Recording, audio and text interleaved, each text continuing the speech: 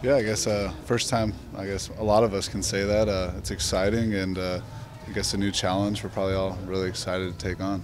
How much do you think it will mentally change this team, or I guess you won't know until it actually plays out. Do you have any expectations? I mean, I think every year we go in expecting to, try to win a championship, and I think if anything, it's helped us. I mean, our big thing was, can we even win a playoff series? And now, we're over a big hump, and I think there's just going to be a lot of belief on this team, a lot of guys returning, and a lot of experience.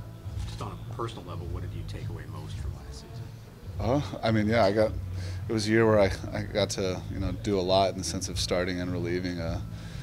Kind of just been the same old role of, whatever I can do to help this team.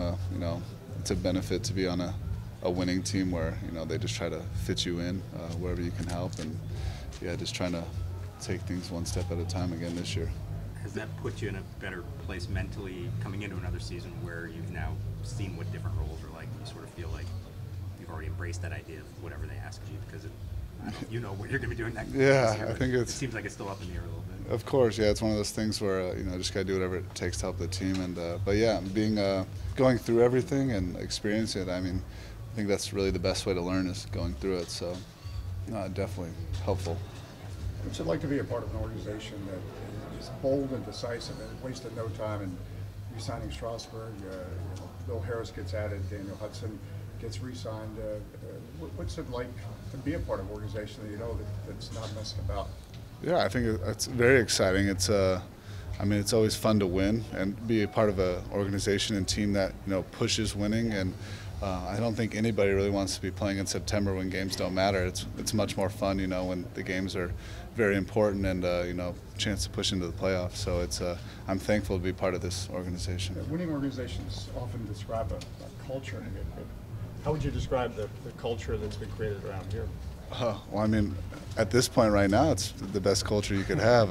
It's fun being around here just being around fans. Everyone seems thankful and telling us it's such an amazing thing that we did for the city, and I'm happy to be a part of it, and I think this culture is just growing. This time last year, you were trying to gain weight. That was like the off-season goal. Yeah. A lot of burgers and whatnot. What's your goal right now? Are you doing anything specific? I think it's just kind of cleaning everything up and working on fine-tuning some stuff. I really liked where I was at the beginning of last year, so just watching film on that and trying to replicate that hopefully for a full season. Always putting on weight. I think that's always been my thing.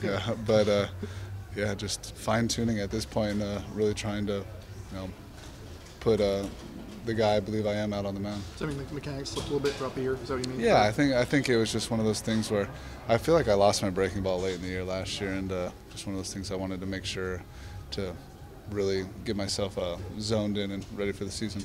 You still have some pounds to put on? Is that what you're saying? Oh, I think yeah.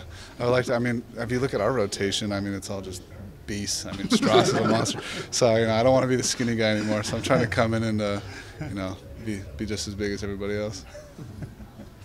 You should have that problem. Yeah, I hear that a lot, that it's a good problem to have.